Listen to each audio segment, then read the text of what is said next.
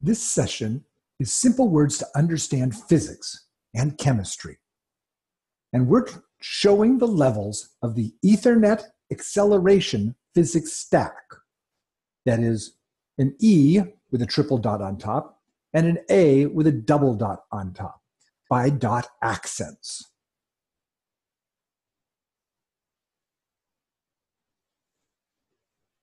Now, in math, we've learned some basic levels. We've learned position, velocity, and acceleration. And there's some math underlying that. It's taught in basic algebra, and we know about these three levels. So you have an x to the 0 exponent, but typically that's called the p, or the position. And I call that the math exponent level 0.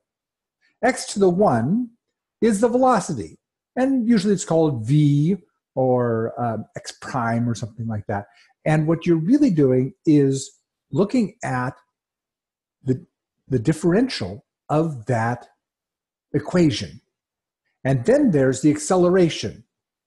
Now, the units of this is distance for position, distance over time, and then this is the change of that. So that's distance over time, change over time. So distance over time squared, okay? Which again gets you to the different levels. The math exponent level, typically in physics, is the level of differentials in time.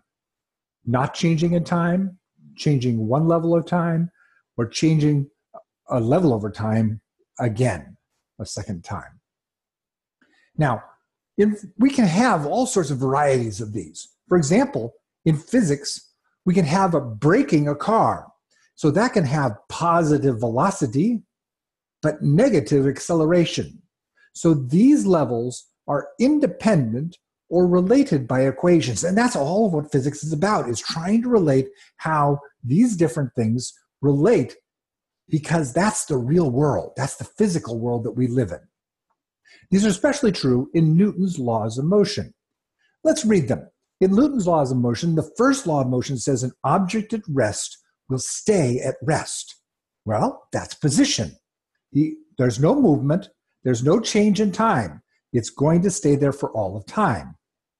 But Newton said something additional. He said, an object in motion will continue in motion in a straight line unless, and that is velocity. So that's position changing in time. And Newton said that the normal state is that once you start a position in time, it doesn't change, which gets you to the third one, unless acted upon by another force. Now, there's that word force, but I'm telling you in math, that is acceleration, okay? It is the change of the velocity over time. No change in time, at rest, okay? Continuous in time, distances changing the same in time, or the distance in time itself is changing. Then you get to Newton's second law, and that says that acceleration equals force divided by mass. Now, what in the world is that? Effectively, that's what causes us confusion when we try and apply this to physics. To me, mass is some sort of a field. It's the physics core of something in the math stack. So let's go look at that. You see, I think what we're doing in current fixes needs to be re-understood. Now, obviously there's challenges because physics had 26 letters and then it had Greek, and so we're using them. However, there's no consistent marking for what about these stack levels. Because if you do an equation and you're doing one level or the other, you can see that you're at different exponents. And I'm going to show you that. Now, that in the physics world, to me, you start with the ether, okay? And that's effectively also called the fields. And those fields drive the accelerations, okay, or the forces, which become velocities, which become positions. And I'm using a different name for this because the equations are slightly different and they're separated for these four in a way that these are not. Now, as you can see, in physics also, the exponents go downward. It's d to the minus 1, d to the minus 2, d to the minus 3. So there's 1 over distance squared, 1 over distance cubed. But again, these still follow the basic level of math levels 0, 1, 2, and now 3. So why do we need to have consistent markings? Well, that's because I apply different forces. You see, Bohr taught there's an extra 1 over r offsetting balance that creates the electron shell.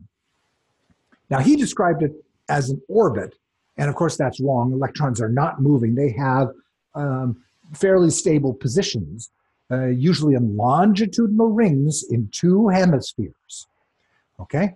Now, but that means that we have, I'm going to go with a force acceleration level, 1 over distance squared. That's electrostatic force. That's the one we all know about. It's done by Coulomb's law, which has a Coulomb's constant of K. And so the force equals K, the charge Q1 times Q2 over distance squared. But there's an offsetting one, which is a negative, the opposite direction, 1 over distance cubed. And to me, that's a static force. And that also comes from the strong nuclear force. That's why I call it the nucleostatic. It is not orbital, but static, but it has that extra 1 over r. So the problem is, we used to think, oh, well, I know what level I'm at. If it's a 1 over r, I must be at the potential level. If it's r squared, I must be at the force level, and it's 1 over r cubed. I must be at the field level, okay? But the problem is that I've got 1 over r squared cubed here, but I also have a 1 over r cubed here. So I don't know if the equation is a nucleostatic acceleration or whether it's a field of electrostatic. And you'll see in advanced physics that we keep getting different ratios. In fact, we get these ratios, then when you're trying to do interfaces to them, you get these conversions. So this becomes the 3 over the 2, comes up here, and you get the equilibrium versus edge scaling factor, also known as the fine structure constant. And you'll see it's applied at 3/2 or 1/2. Or even worse, when you get into localization, you'll find 4/3. Or in my paper on mass, you'll get an exponent of 3/4. Well, 3/4 is just us trying to deal with fields that are at a different level so that we can apply them. And so I believe that we need to be able to show which level we're at. As an example of those 3/4, let me just show you. Here's my proof of the mass of a proton versus the mass of the electron. You see, you take that scaling of the Bohr radius, the equilibrium, versus the edge, the radius of an electron, and it has a scale of 18,778. Okay? Squared, it's 352 million. And that's the ratio of what charge is per particle. And as you'll see in my paper, we don't use coulombs anymore. There's no charge. It's really just Planck's constant. But to do that conversion, you also end up with this extra 1/2 factor, which becomes 135. And that's the fine structure constant that you'll find throughout the advanced subatomic physics. Now, what they haven't done, and what my paper does, is shows that then you go to the 3 and the 4, so you get the 1/3. Well, that obviously you're already in the right place. We don't use that very much. But from the 3 to the 4, you're at the ether level, so you get this 1/4. And that 1/4, this A over E to the 1/4 is 16,778. But, and that's what applies for hydrogen. If you then have unstable molecules, you have the cubed, 2 cubed minus 1 cubed is 8 over 7. Sorry, 2 cubed times 2 cubed minus 1 cubed. because that electron is at the far side, so it's twice as far away by this nucleostatic force. So the electron ends up setting this extra amount. Then you have to use the anomalous moment, which is this very tiny factor found by Schwinger and Feynman and Tominaga. And you get to 1836.1, which is the ratio of the proton mass to the electron zones. It's based upon its position within a field. Now, today's physics stack goes through lots of steps, and it's very difficult to understand, and you need a university or graduate degree to even talk about it, and lots of math. So you have that basic position, velocity, acceleration. But using Newton's second, you convert that motion by this factor of mass to force. And then that force also has fields and potentials as it's up and down. And then de Broglie had a transition which then divided that h, which is that Planck's constant, okay, by the way, I'm just getting a wave function.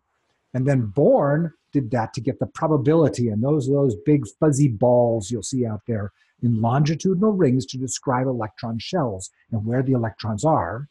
And then you'll go up to localization, which is another one of those 4/3 exponents that we use in distribution function theory to, again, figure out computational chemistry.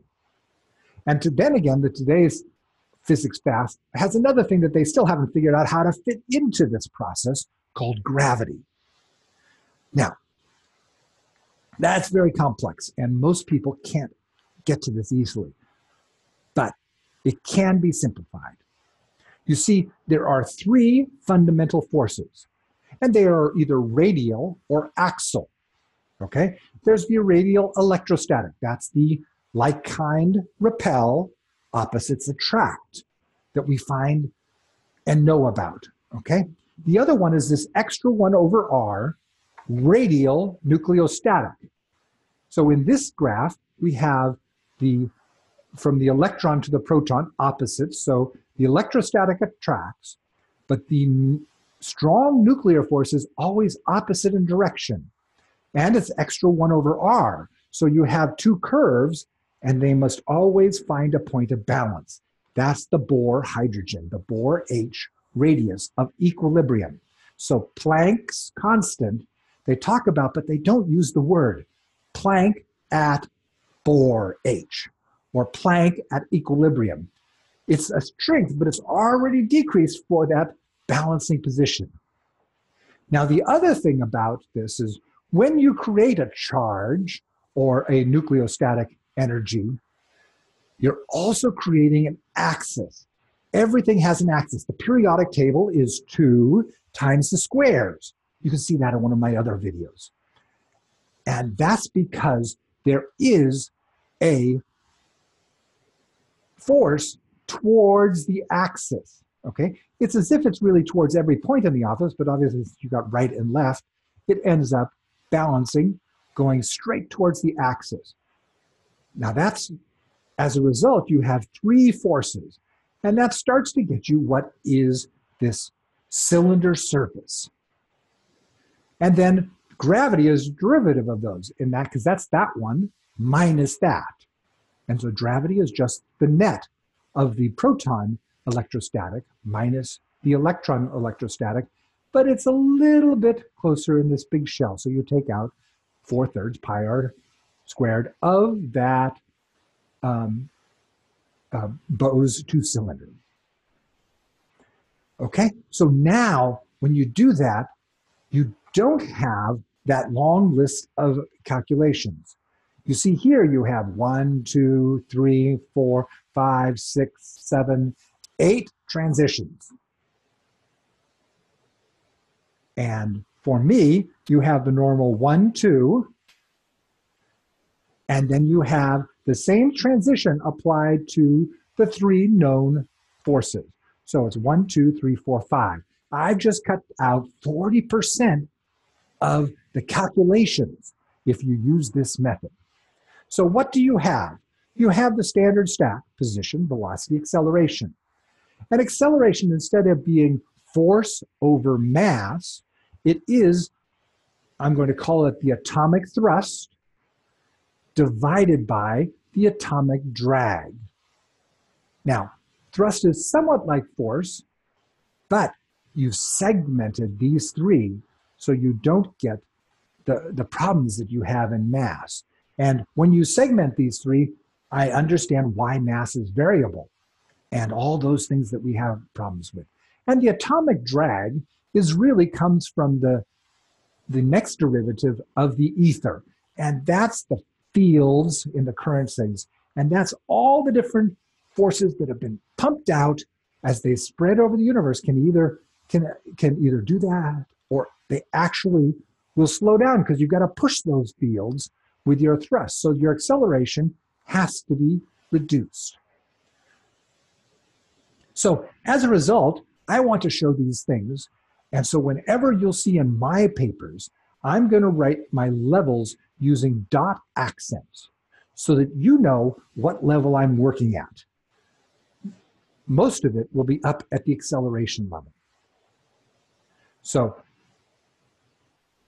now you can go from position, velocity, acceleration, and the ether. Okay, 1 dot for velocity, 2 dots, and 3 dots. It's all very simple.